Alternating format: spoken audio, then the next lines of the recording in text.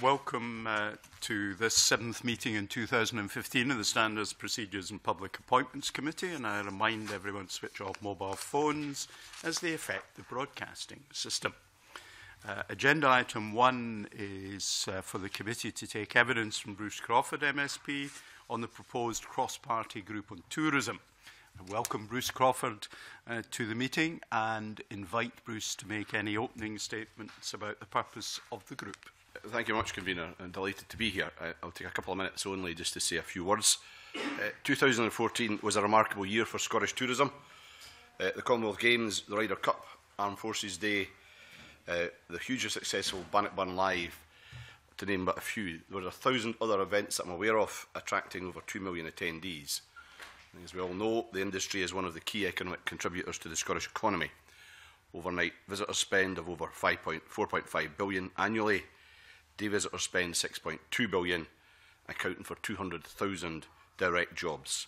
By 2020, the plan to grow overnight visitor spend to between 5.5 and 6.5 billion pounds.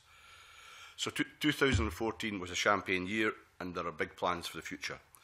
Now, it struck me towards the end of 2014, that remarkable year, that despite the vital importance of tourism to the Scottish economy, no cross-party group existed to help support the industry. I believe there was one in the early days of the Parliament, but I think there's a glaring hole in the architecture of cross-party groups in the Parliament. But why the need? It's important that one of our biggest industries has a parliamentary focus to discuss how to grow and develop the tourism product.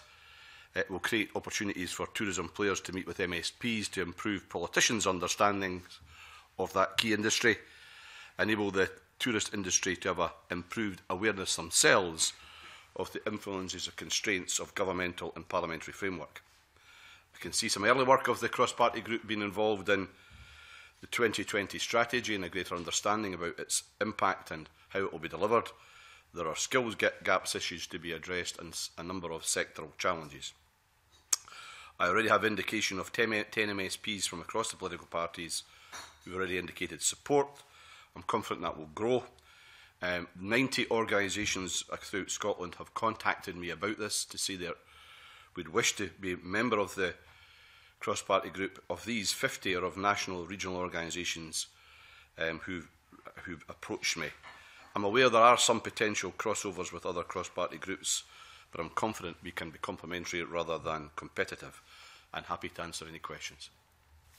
Thank you very much. Do members have questions? Good morning, Bruce Crawford. Nice to see you before us this morning. Just a question about the overlaps that you mentioned there. I was convener of a group that was called the Psoriasis and Psoriatic Arthritis Group, and other folk with skin conditions approached me to form a second group to deal with other skin conditions. And after a period of discussion with the existing group, not without its difficulties, I would have to add, we came to agreement eventually we would form a new group that would broaden the remit of the existing group. And the new group is called the Skin and Associated Rheumatic Conditions Group.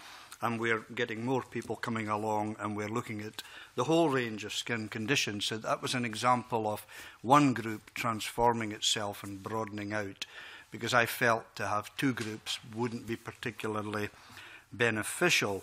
And it's just when I look at, there's the other groups where you might have an overlap with golf, for instance, and recreational boating and marine tourism. Is there any reason you think why these two particular groups couldn't come together under the umbrella of your group? Both of these, I would suggest, might fit quite nicely in with it. Well, it's not for me to make a decision about whether these groups would be appropriately fall within the remit of the cross-party group in tourism. Obviously, individual MSPs have come to this committee or gone through some other similar process and been able to provide Parliament with evidence that these particular areas have got a distinct niche. I would be relaxed if these groups wished to go in that direction, but that would be entirely a matter for them. Although on page 2 of your own report, where the various groups are outlined, I can't imagine that the Scottish Economy cross-party working group would want to become embedded into the tourism group, but there are others where it may be a potential area where they would want to think about it. That would be entirely up to them if they want to do that. Would,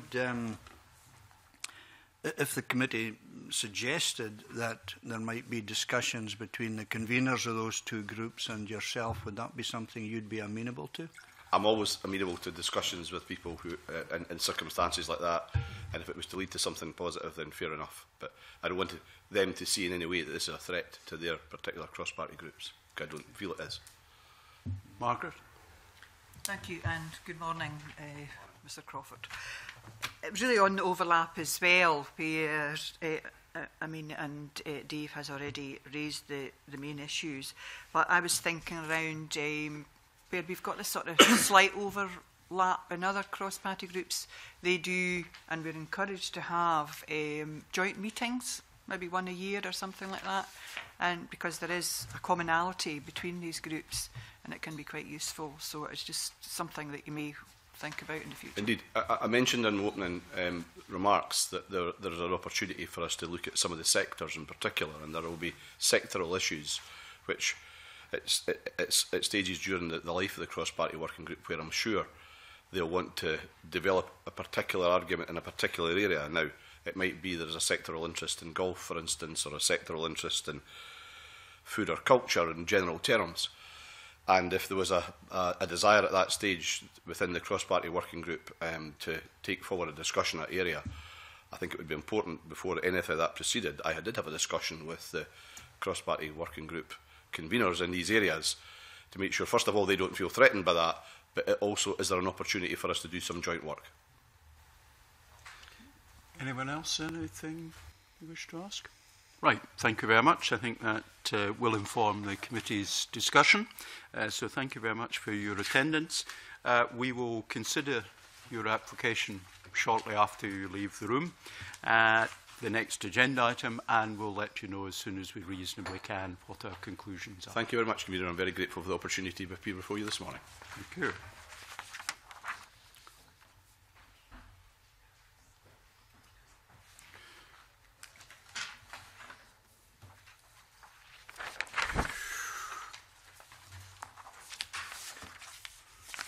Right, colleagues, agenda item 2, consider whether we accord recognition. Comments from members, please. The only comment I was going to make is I think this idea that there are so many cross-party groups, and I wonder if there's any way we can sort of get them together. There is a lot of crossover, as Dave said. I can see there's a crossover, particularly as one mentions tourism as well. So I just wonder if we couldn't... There do seem an awful heck of a lot of cross-party groups that are meeting, and if they have a joint meeting once a year, fine, but is there any limit to them, or are we going to... I just don't... It's more a comment than a criticism or anything, but I just feel there's an awful lot of cross-party groups always being asked to join them. And I've put my name down for this one because it's interesting. George? Yes, I know there is some crossover, but when you look at it, golf is a sport as well as a major part of our tourism strategy as well. So when you look at it from that perspective, they have a specific reason to want a group of their own and discuss it. Scottish Whisky, similar argument again as well. It's like myself with there is a CPG in neurological conditions and there's a CPG in MS.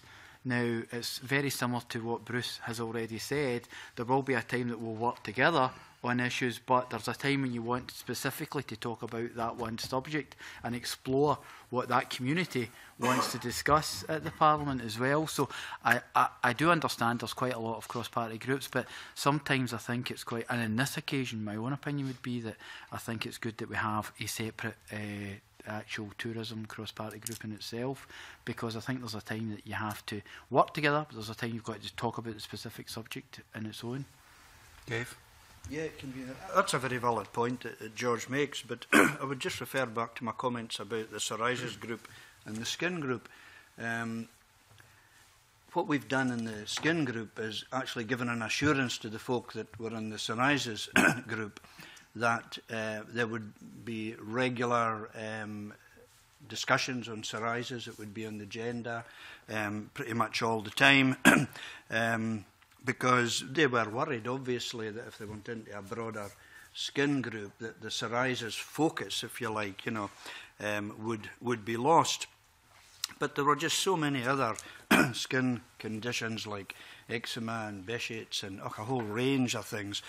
And people were coming to me saying, look, we could do with a group for these. And I was very sympathetic, but with my experience of being on this committee over the years and going through the review of cross-party groups and all that, I felt that it wouldn't be helpful to maintain the psoriasis group and have a skin group for all other skin conditions. Now, I can tell you, it was not easy to get agreement.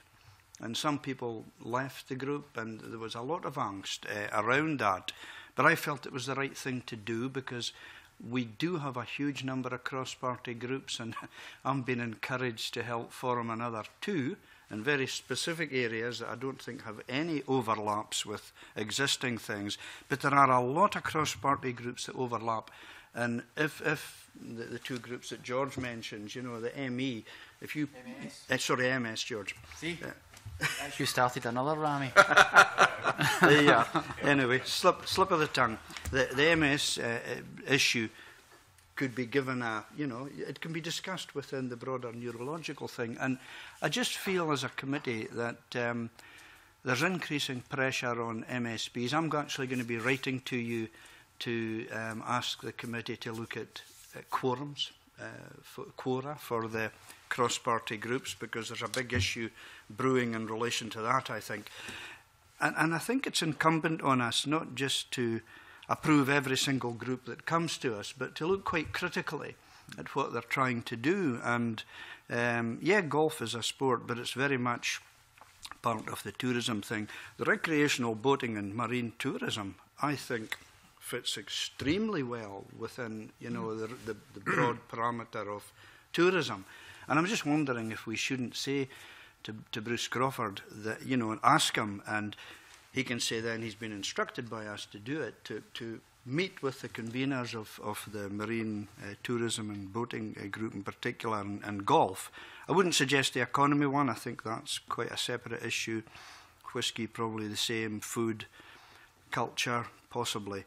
But I don't think it would do any harm, even of just sending out a message to people that where there are overlaps, they should actually make efforts to link with the existing groups and not just say that's up to those groups, which was Bruce Crawford's answer. I did that with psoriasis, and I think that's the right way to do it.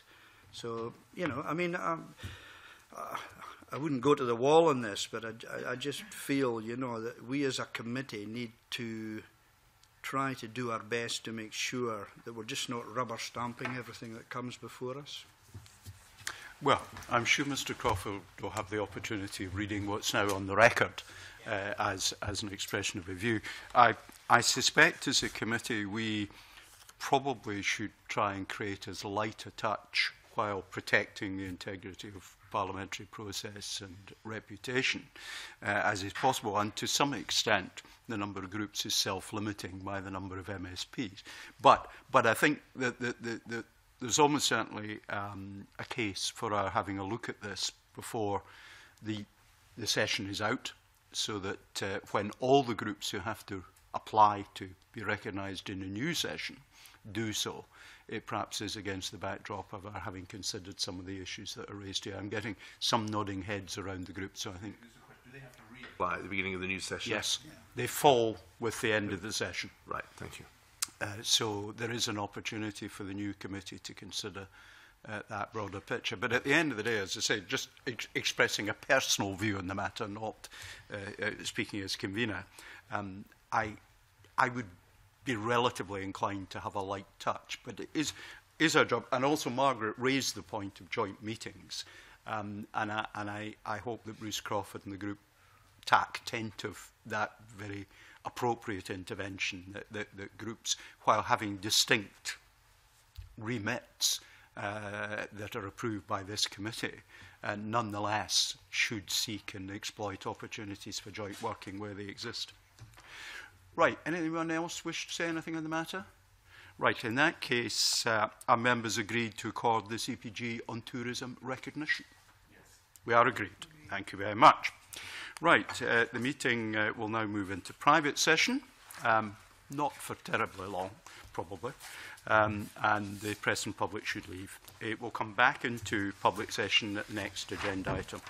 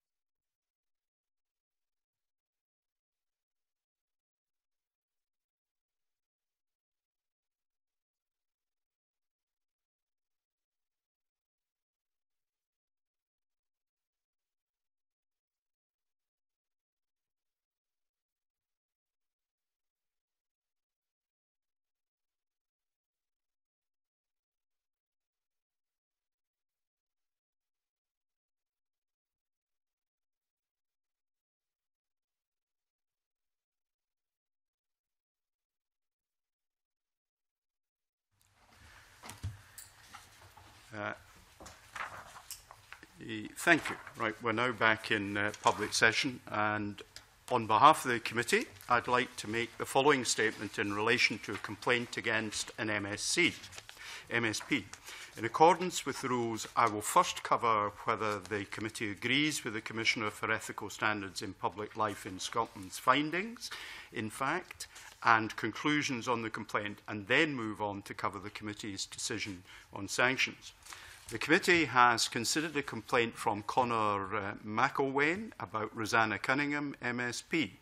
The complaint is that Rosanna Cunningham failed to register on her register of interests shares with a value of more than 1% of the share capital of a company within 30 days of acquiring them. The Commissioner for Ethical Standards in Public Life investigated the complaint and found that Rosanna Cunningham had failed to register, and this being the case was in breach of the relevant provisions of the Interests of the Members of Scottish Parliament Act 2006 and the Code of Conduct. The committee is unanimous in the decisions reached on the complaint. Firstly, it agrees with the findings in fact and the conclusion of the Commissioner. Secondly, it does not consider that the breach in question justifies any sanctions being imposed on Rosanna Cunningham. In reaching the decision on sanctions, the committee was mindful of the purpose of the Register of Interests, the fact that this was clearly an oversight with no intention of avoiding registering, and the decisions of predecessor committees in similar circumstances. The Code explains that information about certain financial interests of members must be registered. The types of financial interest which must be registered are those which might be thought to influence a member's actions, speeches or votes in the Parliament. The register is therefore intended to capture significant financial interests which are of interest to the public in order to maintain transparency and accountability. The cost of the shares held by Rosanna Cunningham was £50 at the time she acquired them, and they appear not to have increased in value or be likely to. The committee questions whether shares of such a value or potential value could reasonably be considered to influence a member's actions. The committee also notes that as soon as Rosanna Cunningham became aware of her failure to register, she immediately registered the shares and then took steps to dispose of them. The committee wishes to make clear that it takes all breaches of the Act and the Code seriously. The Register of Interests plays an important role in ensuring transparency and accountability. It is in place so that details of members' significant financial interests are publicly available, providing sufficient information to members of the public seeking to scrutinise the behaviour of members. While we do not consider that any sanctions are justified in this case, we remind every member of the importance of maintaining the Parliament's high standard of compliance with all the requirements of the 2006 Act and Code of Conduct, including Register of Interests. It is the responsibility of every member to understand and meet these requirements, and the committee emphasises this to Rosanna Cunningham and all other members of Parliament. Full details of the complaint and the Commissioner's investigation of it will be included in the committee's report, which we expect to be published later this afternoon. Thank you. We now move into private session.